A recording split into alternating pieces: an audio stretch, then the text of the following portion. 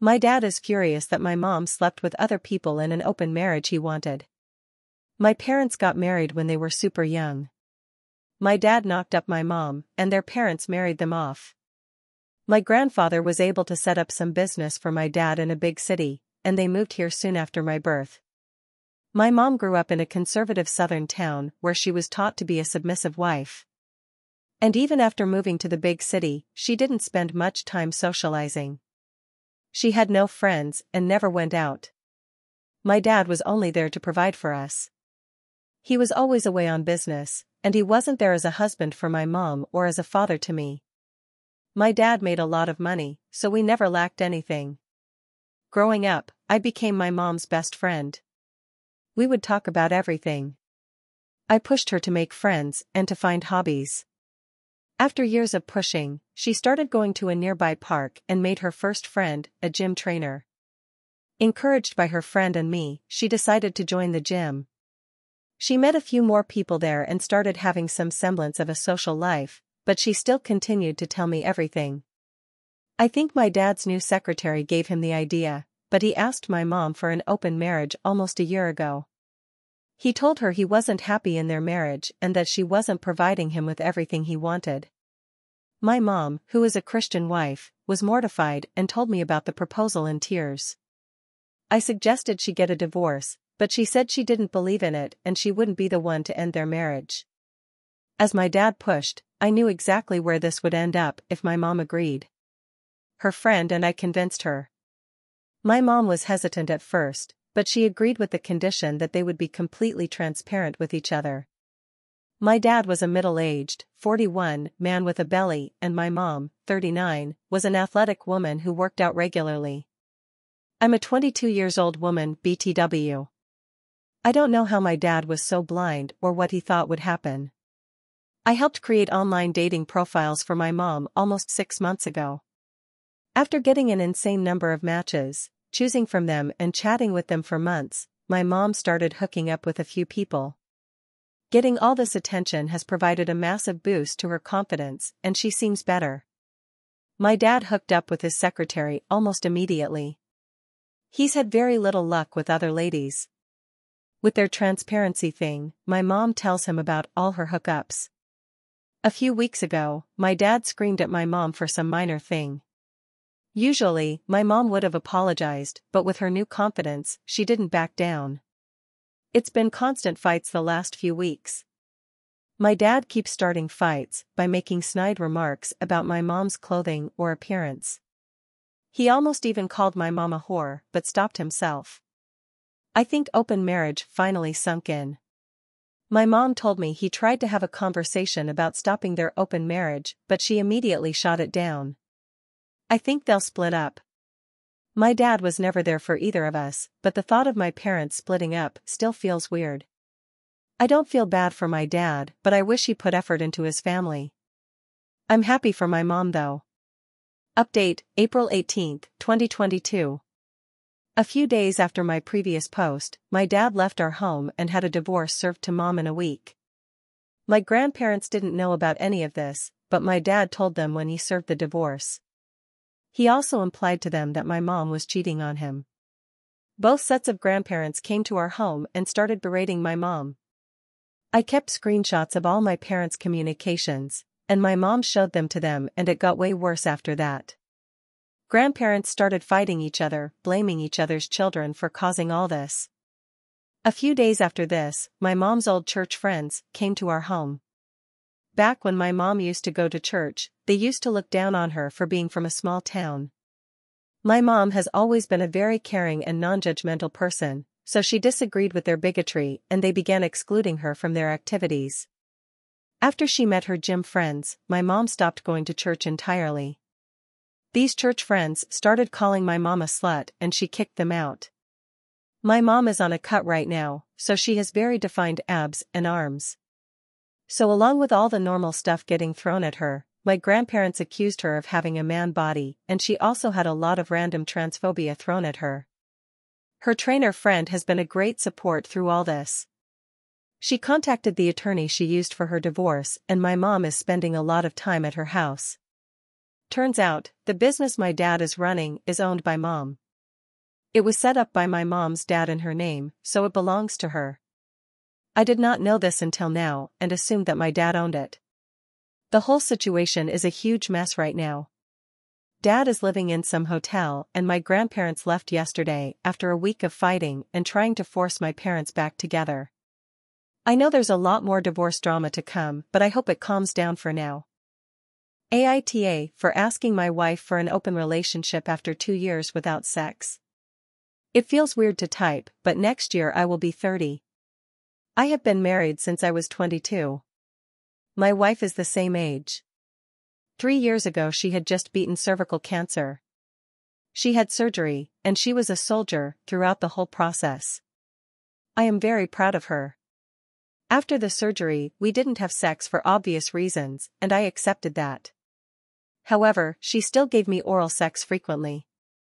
I would try to please her as best I could without hurting her, but it's tough.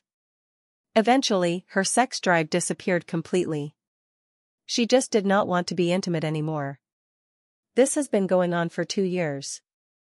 She will give me oral sex on my birthday or special occasions, but that's it. I am still very attracted to my wife. I love her very much. I do not want to give up sex for the rest of my life. I have talked to her countless times, and she's just not into it anymore. It's not a pain thing, but a desire thing. I have been reading up on open relationships, basically just flings to satisfy my needs as a man while still living and loving my wife. She was not receptive of the idea at all, to say the least. Crying, yelling, you name it. She doesn't understand why I even ask. Even after I explain. I want to grow old with her, but I don't want to be old now and give up sex. I don't even know what I could have done different in this, besides just shut up and be celibate forever. My wife, 37F, and I, 39M, entered into an open marriage at her request. Now she wants to close it up again. My wife and I have been married for 15 years. We have 2 children, a 14-year-old girl and a 12-year-old boy. About 1.5 years ago, my wife came to me asking for an open marriage. She said she was bored with just us and wanted to experience more. I was very against this, as I am a strong believer that marriage is between 2 people. At the same time, when we got married I'd had 5 sexual partners and my wife had only been with me. She made it clear that either we opened things up or she was prepared to file for divorce. Neither of us wanted that, so I agreed under certain conditions. Nobody brought back to the house, we don't talk about partners, the kids don't know, family doesn't know, all partners are tested ahead of time, nobody that we both know, etc. I had a strong suspicion that my wife had someone in mind, and this was confirmed when 24 hours after we agreed, she went out and didn't return until 4 a.m. It was difficult for me to accept, and I was really not okay with it, but I wanted to save my marriage. Last May I met Amber. Our daughters are in marching band together. Amber is divorced and has no interest in getting married again. Like everyone else in the world, she does have needs. So 5 months after opening up the marriage, I began sleeping with Amber. At first it felt like cheating, but honestly it's nice to have something no strings where neither of us wants it to proceed forward. Over time I became comfortable with the idea that my wife and I would be able to get our needs met both inside and outside of our marriage.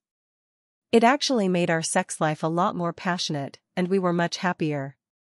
My wife and her side guy, who I never met, stopped seeing each other in April amid coronavirus. From what I gather, while he's in an open marriage, his wife is not aware, and it was too hard to get away. In May we helped organize a Zoom concert for the band Kids, which turned out great, though my wife met Amber for the first time. Well, I guess Amber has been open with a few of the moms because it got back to my wife that Amber was my outside partner, see update. My wife informed me that as we both know Amber, I needed to end things with her. I refused, citing the fact that neither of us knew her ahead of time, and the meeting did not violate the rules we established. Throughout the past month, she's numerous times told me that she's uncomfortable with me continuing to sleep with Amber and I need to conclude the arrangement. Note that she was fine for a year where she was with her partner. This weekend, she came to me and stated that she'd like to close our marriage again. I told her I was open to that as long as we agreed that it would remain closed moving forward. She agreed that's what she wants as well, that she doesn't need to have any more partners, that she's happy with just me. I told her that we could agree to close the marriage on 2 conditions. The first I laid out above. The second, I wanted her to sign a document waiving spousal support in the event of divorce. She flipped out. She categorically refused to even consider that. My wife is a SOM and has not worked since we got married. She said that I could keep seeing Amber and leave her with nothing if she signed that. I told her that I'd be willing to include a list of mutually agreed upon situations, including infidelity on my part where the agreement would be void. She says it's not open for discussion, that she's not going to continue to be cheated on and left with nothing when I decide to leave her for Amber. I pointed out that this whole thing was her idea and that I only went along with it to preserve our marriage. She says that if we don't close the marriage up, then it might as well be over. I told her that I'm not going to tolerate being threatened with divorce every time she doesn't get her way. She says I'm being dramatic and I need to focus on us. Should I agree without stipulations? I know there's no future with Amber as we've both agreed it's purely physical, and even though I know I'm standing my ground, I feel like I'm blowing up my marriage over a dead end. At the same time, I don't believe it's about Amber at all. Update: so based on what some of you have said here, this morning I called Amber up, reminded her that we were supposed to keep things discreet, and asked who she shared the details of our liaison with. She denied telling anyone, and I didn't get the feeling she was lying. I pulled up my wife's Google timeline history and discovered that she tracked me to Amber's house in April. She followed me and then deliberately introduced herself to Amber to create a conflict. Here I was thinking she actually wanted to get involved in band parents, but no, she just wanted to try to end things with my outside partner. I don't even know what to do at this point. Doctor, my wife asked for an open marriage. I reluctantly agreed. Now that she's no longer seeing her outside partner, she wants to close it up again. Update. To recap. My wife told me that she wanted an open marriage. I didn't, but agreed when she told me she was prepared to file for divorce. She had an outside partner within 24 hours. It took me a few months. Her partner and her broke up. She stalked me and introduced herself to my partner to try to force me to end it. When that didn't work, she decided to demand that the marriage be closed again. I put conditions on it that she wasn't willing to accept. Now on to the last month. It's been a very tough month. I confronted my wife about the stalking. She denied it at first, and then I brought up her location history. She attempted to deflect, claiming I invaded her privacy, but I didn't take the bait. Finally, she admitted that she didn't like that I had someone on the side when she didn't, and a mom at the school felt too close to home. I agreed that I would end things with Amber if she would agree to counseling, close the marriage up permanently, and start looking for a job to help with household expenses. She replied that she's a stay-at-home mom. I told her it was something we could revisit after coronavirus is over, but when things normalize, she can't just stay home. We did a few therapy sessions, and things went well at first. The therapist challenged her on why she had followed me, asked why she felt she had to go outside the marriage, and had her address pretty much everything going through my mind. Then things went south. She admitted her outside partner was someone from her past, a high school boyfriend. They'd broken up before anything happened, and had reconnected. She regretted not going all the way with him in high school and decided that she wanted to fulfill that desire. I was pissed.